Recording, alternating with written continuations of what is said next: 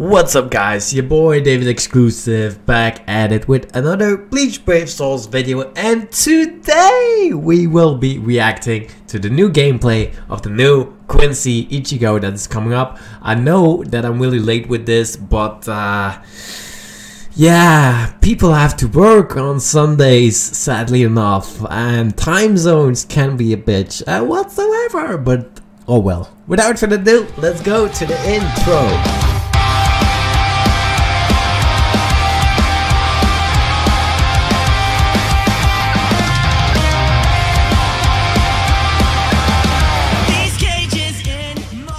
Okay guys, so the gameplay has been released of this new Ichigo. The hype is so real, so I cannot wait on reacting to this with you guys. I've seen the fillers of the step up summons of the banner, and they look amazing. We've got blue chat, full wing Uryu, tag team Shuhei, tag team Mikaku, tag team Yamamoto. A lot of good characters in there. Mind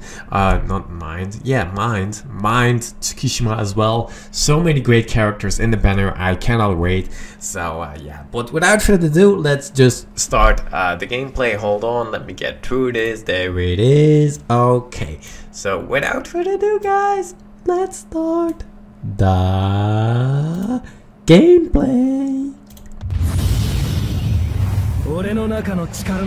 Boy, looks dope. Taos. Sweet. Oh, dude, look at the artwork.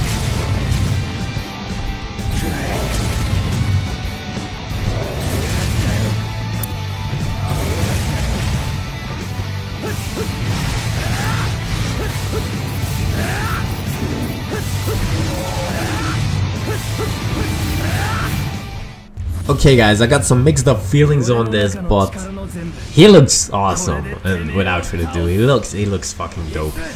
Great artwork, great gameplay, great special move. The artwork and game looks amazing. Character design is dope AF in my opinion. His bow looks dope as hell, not gonna lie. Now we're just discussing the artwork, the character. He looks really cool in my opinion. He has like a black Quincy outfit instead of white, which is very unique in my opinion as well. If we go to the special move on its own, it looks dope. It looks amazing. Taos. It looks amazing. It honestly looks amazing. Great finishing move, gameplay, artwork. Third strong attack looks like a great full screen strong attack. Second strong attack looks like a fine whatsoever, 3 splitting arrows. First strong attack looks really cool. I really like that one too. Normal attacks though, they seem a little bit slow. I don't know that. Or is it just me? Nevertheless, this looks like a great character. Will he be game changing? I do not know.